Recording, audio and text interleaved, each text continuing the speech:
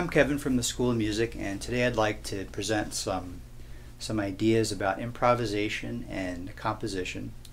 And I'd like to show that by a card trick. I'm calling this the 3-card trick, and I'm going to show you a set of 3 cards, and it's sort of a game here. It's kind of a silly game, but I want those that are watching to try to guess what the pattern is. So try to guess what the 4th card is.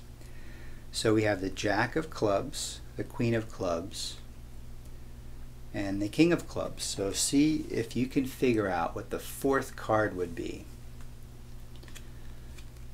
So here's the 4th card. Here's the next one, the Queen of Diamonds.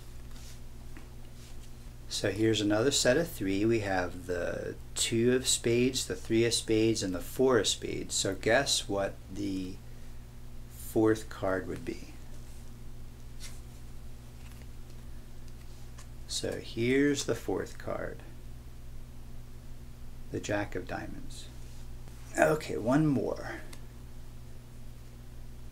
So we have the 8 of Hearts, the 9 of Hearts, and the 10 of Hearts. So again, try to guess what that 4th card would be. 8, 9, 10, whatever. So here is the 4th card, the 9 of Diamonds. So what I'm trying to illustrate with this is that in music you want to have a balance of repetition and variation.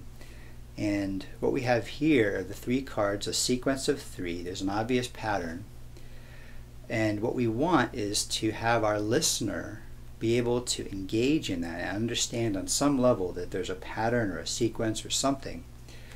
But then we don't want them to guess the next thing we're going to do, hence the 4th card. Now the 4th card, if you could figure that out, that's amazing, because I'm just randomly pulling them out of the deck. But the point is that we want to have a surprise. We want our listener to be able to figure out on some level what we're doing, to engage in that, but then always have something new, something that surprises them that we don't know about.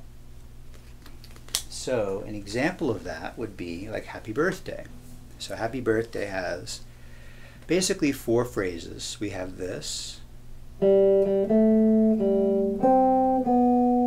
That's the first one.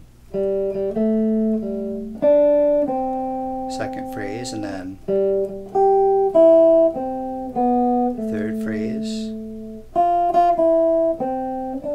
and the 4th phrase. So the first 3 phrases are kind of variations on each other, but they're pretty much the same idea.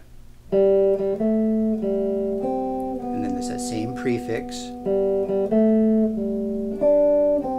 same prefix, and then this part seems to be the different part. Okay, so I'm going to demonstrate now using the G minor pentatonic and maybe some blues ideas what this can be in terms of improvisation. So here's the G minor pentatonic scale. A lot of you know that. And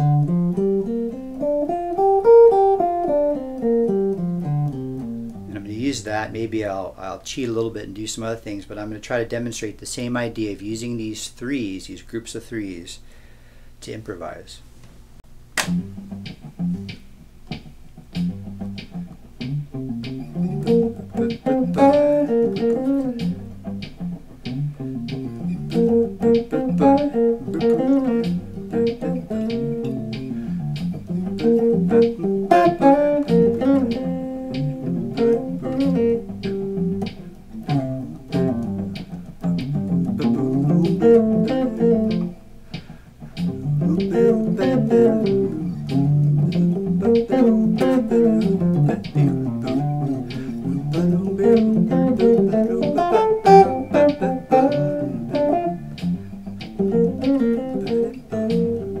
So I did a couple things there with the pentatonic scale.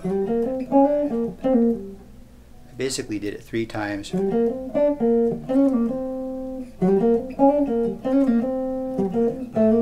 I did some other things.